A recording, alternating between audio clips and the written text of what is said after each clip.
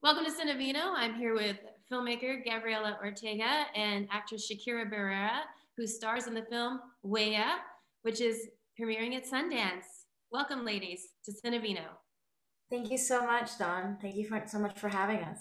I'd like to start with you, Gabriela. If we could, tell us a little bit about your film. Huella, which means footprint, is a short film playing at the Sundance Film Festival, as you know, and it's about a woman who's a flamenco dancer, a Dominican woman who has migrated to the US and is stuck in a day job that she doesn't particularly feel drawn to, and then finds out that her grandmother in the Dominican Republic has passed.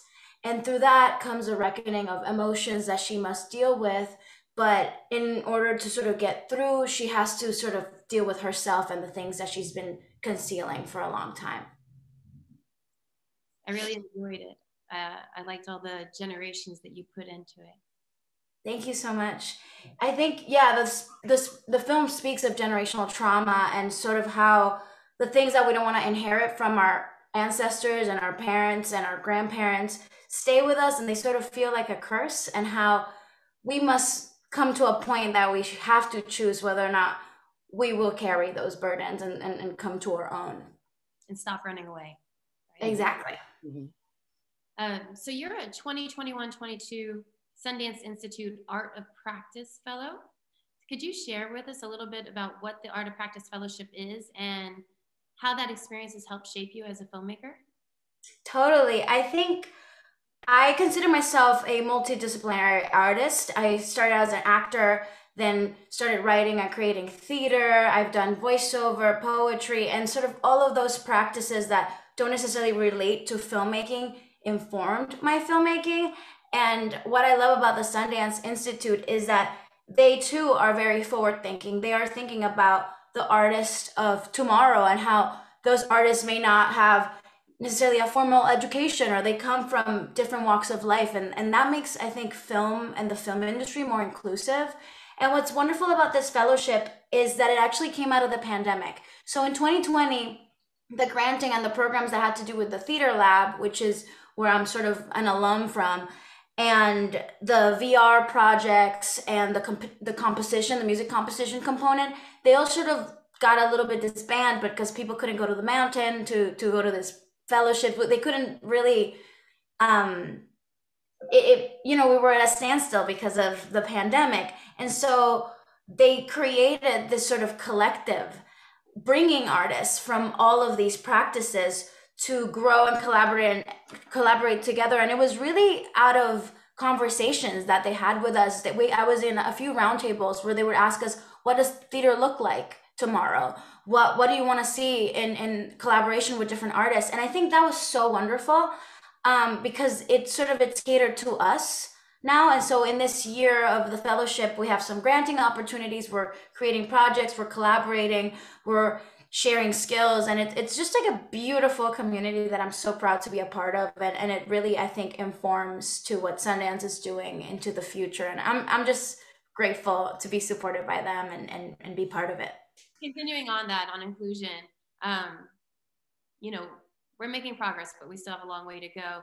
I'm wondering, what actions would you like to see implemented in Hollywood to create further inclusion within our entertainment community? I'll have Shakira start with that, because she's a seasoned performer, artist, and I would love to know what she thinks about that first. Thanks, Gabby. I think for me, in terms of actor, producer, what I would want to see is more opportunities from agents that are thinking a little bit more creatively and not putting us into what the Hollywood box that we've been put in. So a little bit more of creativity, which I'm definitely seeing from my team, which shout out to A3. But I think just that is more opportunities to make us stand out in a way that isn't the norm for us, for Latinos. Huella is a perfect example of that. I think, we're not preaching a typical Latino story, which it's not to, put shade on those stories at all. It's just, we're highlighting something else. We're highlighting Caribbean struggles. We're highlighting Dominican woman. Those women are underrepresented on screen. The stories aren't really told, and it goes as far as media. So I think for me, that's where I want to see change start a little bit more. And on the other side, which is, I started out as a performer, my unfulfillment with those Caribbean stories sort of draw me to filmmaking.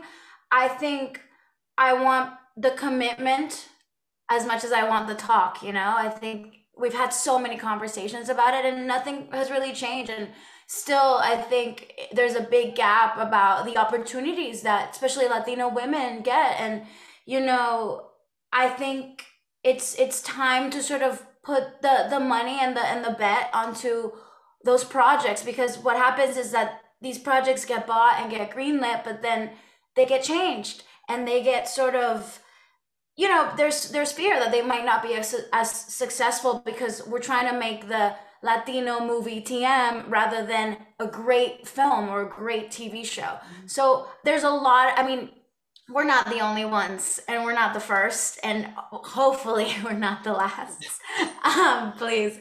But I think there's a great push right now in the community to really be our own selves authentically, unapologetically, and really, again, just make great stories, which is what's getting us all through the pandemic. I mean, in terms of having leisure and fun, we all turn to our TVs to watch something exciting, you know?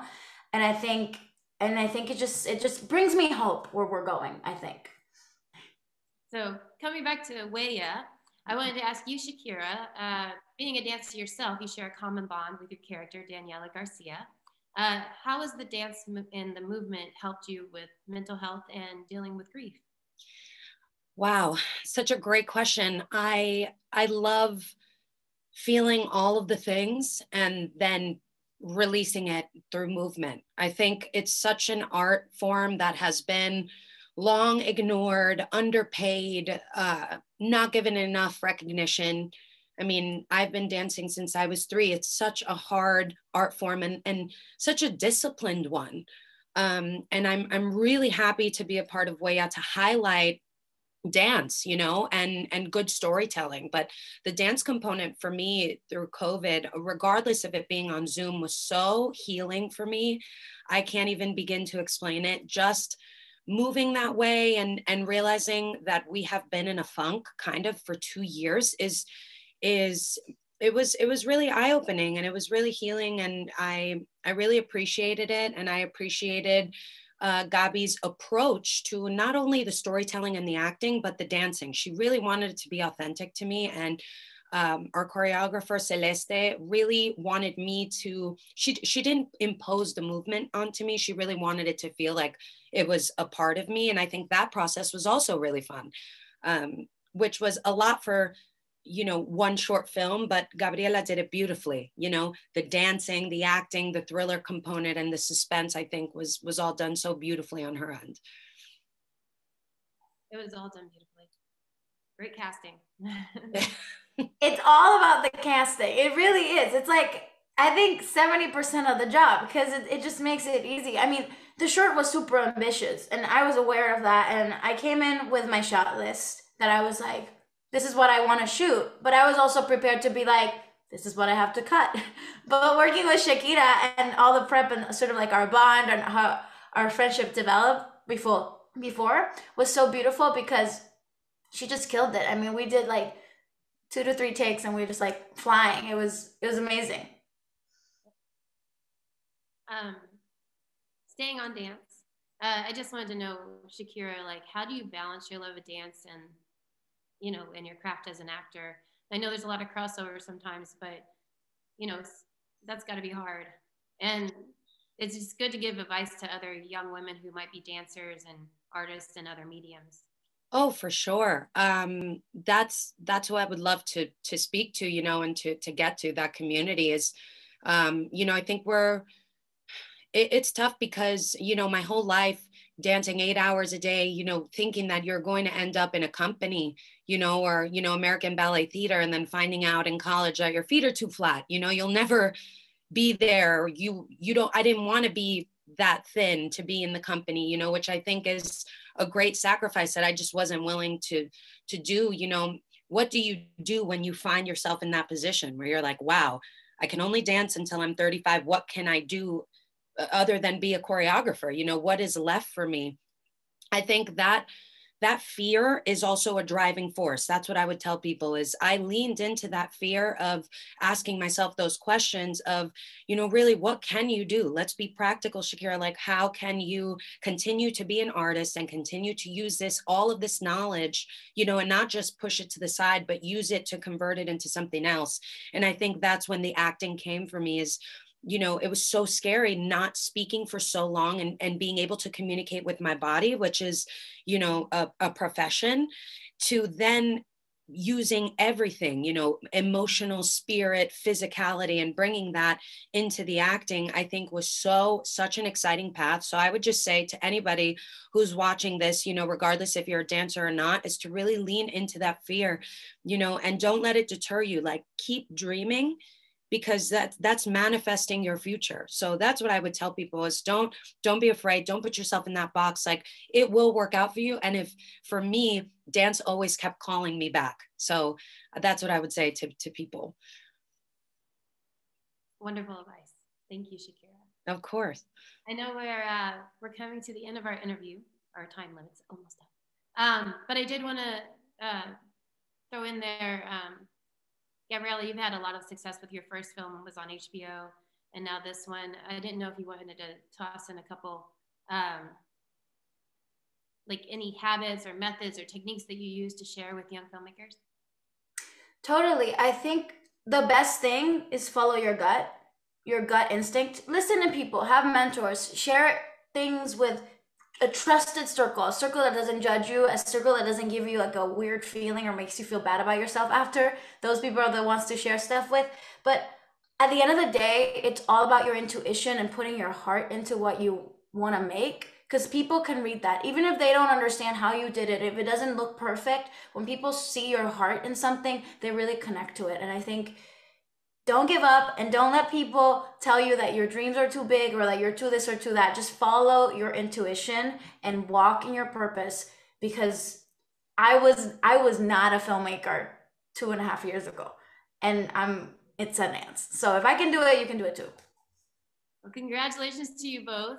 Incredible stories. I could ask you a ton more questions, but I know we don't have the time. I want to encourage everybody to get out there and watch this film. Watch Huella. Did I get it right yet? Almost. Getting there. Huella. All right. Congratulations to you both. And with your film Huella at Sundance, I want to encourage everyone to get out there and watch it. Thank you, Shakira. Thank you, Gabriela. Thanks for your time today. We're really excited that we could talk with you here on CineVino.